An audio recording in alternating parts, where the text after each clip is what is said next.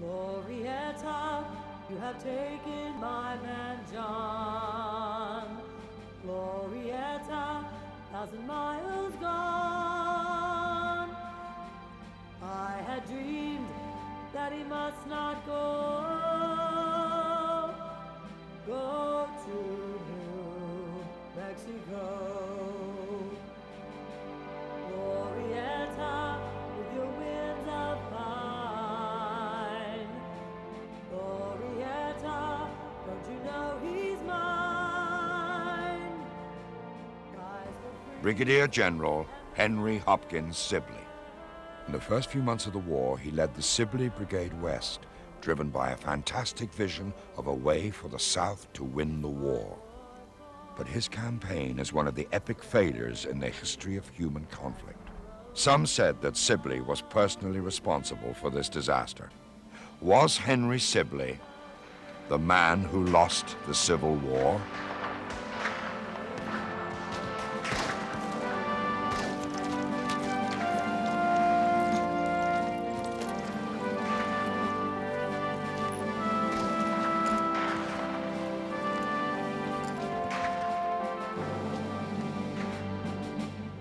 Jefferson Davis approved the plan. Sibley would raise an army of volunteers in San Antonio, Texas. He would march the Sibley Brigade across the vast arid desert to Fort Bliss. There, the brigade would march up the Rio Grande, capturing the thinly garrisoned and demoralized federal forts in New Mexico. They would live off the captured provisions and off the land. Next, the Union stores at Albuquerque and Santa Fe would be seized. Sibley assumed that New Mexicans would flock to the Southern cause. From there, they would cross Glorieta Pass to Fort Union. And when Fort Union fell, Colorado and its gold and silver would belong to the Confederacy. And Sibley's vision was grander still. Now, the Army of New Mexico would turn west and establish an all-seasons route to the west coast. The greatest prize of all would be California and its warm weather ports. The Union blockade would be broken. Now the Confederacy would get what it most needed: the recognition of France or England. If either power intervened, the Second American Revolution would be complete. The Sibley Brigade reached Fort Bliss, Texas. Already there was news of victory. Lieutenant Colonel John Baylor and the 2nd Texas Mounted Rifles had preceded the Sibley Brigade into the southwest. Baylor had captured not only Fort Fillmore, but its entire garrison. Sibley's vision remained intact. The first obstacle to fulfilling that vision was Fort Craig. The federal supplies there would be essential for Sibley's self-sustaining operation. The commander of Fort Craig was an old friend of Sibley's, Colonel Edward R.S. Canby. In response to the Confederate invasion of the territory, Canby had assembled over 3,800 men at Fort Craig. Many of Canby's men were Spanish-speaking recruits led by the legendary Colonel Kit Carson. Sibley contemplated an heroic frontal assault on Fort Craig, but first he consulted his officers. He and his officers arrived at a better plan. The brigade would bypass the fort and put itself in the middle of the Union supply lines, which ran north through Albuquerque, Santa Fe, and Fort Union. Canby would be forced to come out in the open and fight. The trail crossed deep sand, the dust blew in the cold wind, and for at least 24 hours there would be no water. But they might just make it to a place known as Valverde. Complaining of ill health, Sibley had retired to his ambulance. While his men faced the more tangible terrors of war, it seems that Sibley was fighting his own battles against alcoholism. But whatever the modern diagnosis of the general, most of Sibley's men diagnosed his condition as chronic cowardice. The command was turned over to Colonel Tom Green. Canby now knew he would not allow an enemy force to camp on his supply line. He decided he would have to go out and fight Sibley at Valverde. Canby's men seized the Valverde ford. Major Charles Pyron led the Texas vanguard to a dry river course. The Union artillery now controlled the battlefield. Early in the afternoon, help arrived with Colonel Green and his 5th Texas. With them rode 2 Lancer companies. Lancer Captain Willis Lang caught sight of a unit of what he thought were New Mexico volunteers. Lang and his men were eager to make a glorious charge. The lancers moved out at a walk, then a canter, then a gallop. Some turned and fled, but most charged on to their glorious, inevitable doom. The entire company was killed, wounded, or had fled. The Union troops and artillery pummeled the Confederate position. The rebels' situation looked hopeless. But Tom Green was not the sort of man who would stand by and watch his boys systematically cut to pieces. He knew he couldn't hold the base of the mesa, so he abandoned it and assembled his men on the right. Soon the fighting was hand-to-hand. Captain Alexander McRae and his men fought back with their rammers and short swords. In spite of these Union heroics, the Confederates overran the guns. The surviving Yankee troops fled back across the river. The jubilant Texans turned the guns and fired. Colonel Canby picked up a musket and tried to exhort his retreating men forward, but half of them had already broken and run. The man who would be remembered as the prudent soldier had no choice but to retreat to the fort. The Texans had driven Canby from the field, but he still held the fort, and he had supplies to last him for at least 3 months. General Sibley, now back in the saddle, found himself in deep trouble. He had lost 10% of his men. He had lost hundreds of horses and mules. Sibley chose to go north, through a land that was in its 3rd year of drought. In Socorro, they found New Mexico militiamen guarding federal supplies. But after a few rounds from the artillery, the New Mexicans ran away. The 5th captured the Yankee supplies and set up a forward base of operations. A few days later, General Sibley and the rest of the army reached Albuquerque. Both Canby and Sibley knew that Fort Union was well named. It was the Union's last hope of holding on to the Southwest. The fort was commanded by the veteran Colonel Gabriel Paul. His command included only a few hundred men, so Paul sent an urgent message to the Colorado Territory. In Colorado, there was enthusiastic support for the Union. Governor William Gilpin, with the help of several prominent pro-Union and abolitionist citizens, raised a regiment of Colorado volunteers. John Slough, a prominent Denver City lawyer, was named colonel of the 1st Colorado Volunteers. Slough was not a military man, and he was very unpopular with his men. More to the volunteers' liking was the Reverend Major John Chivington. He was a huge man and had a reputation for cleaning up frontier towns. They called him the Fighting Parson. With the arrival of the Colorado Volunteers, the garrison at Fort Union had more than doubled its size.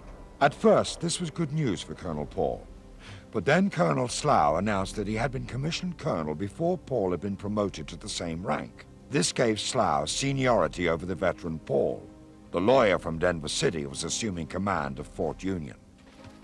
Not knowing yet that Slough had taken command, Canby wrote to Paul. Fort Union must be held.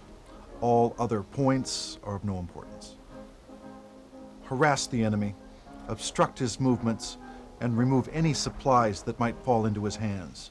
Do not move from Fort Union until I advise you. But Colonel Slough, eager to test himself in his first and what would turn out to be his only battle, decided he could stretch Canby's order to include launching an all-out offensive against the invaders. Slough ordered the bulk of his command to march over Glorieta Pass toward the Confederates, leaving relatively few men behind to protect the fort. Still back at Albuquerque, General Sibley seemed unaware that Slough's men were on the move. His own army was now scattered up and down the Santa Fe Trail. Major Pyron and Major Shropshire led 380 men to Johnson's Ranch at the mouth of Apache Canyon. Pyron had no way of knowing that same night, Chivington and his 418-men advance guard had already reached Pigeon's Ranch, which lay only a few miles away from the sleepless campsite.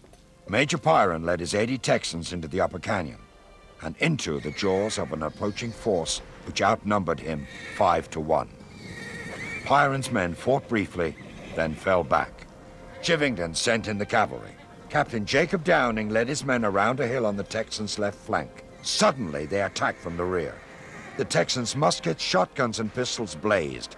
Downing's horse was killed, but his cavalry kept on coming. They jumped a gully and charged into the rebel flank. The Texans were routed.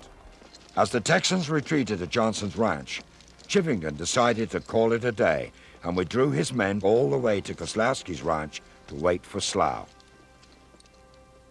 Pyron's 5th Texas was devastated. Back at Johnson's ranch, one man thought they had been outflanked, outnumbered, and outgeneraled. The following morning, Scurry decided to go out and find the enemy. When he left his thinly guarded supply train behind, he had made one of the most costly mistakes of the Civil War. Meanwhile, Colonel Slough seemed to be imitating Colonel Scurry.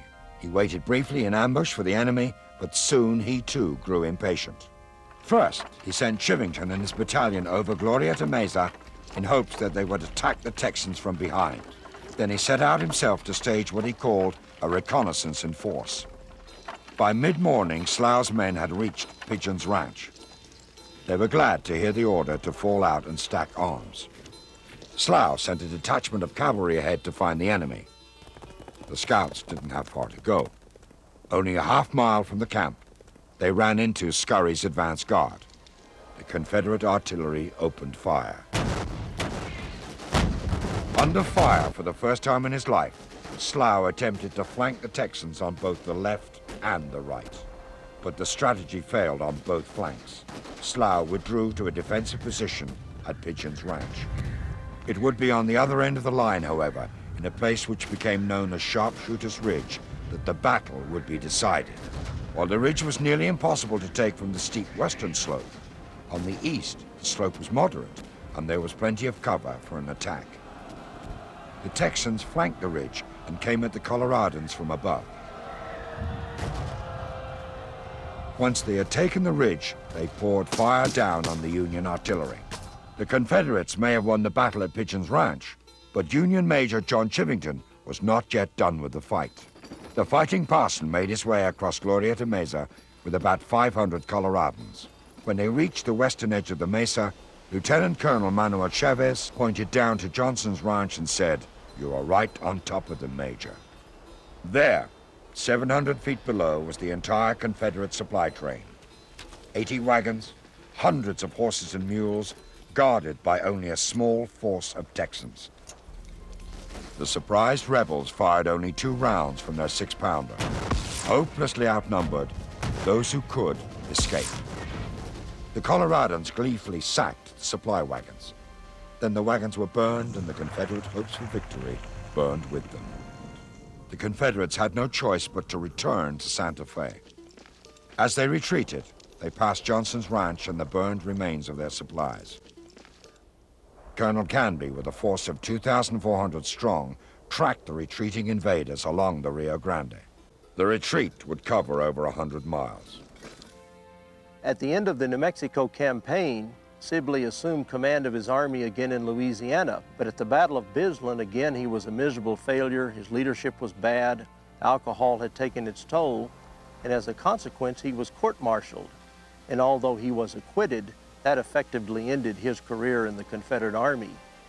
He died a sad, almost pathetic death at Fredericksburg, Virginia, in poverty in 1886. Perhaps a fitting part of his legacy is that the date of death on his tombstone is wrong. Glorieta, where the eagles fly. Glorieta, where the good men die. Damn the glory that made them go to New Mexico.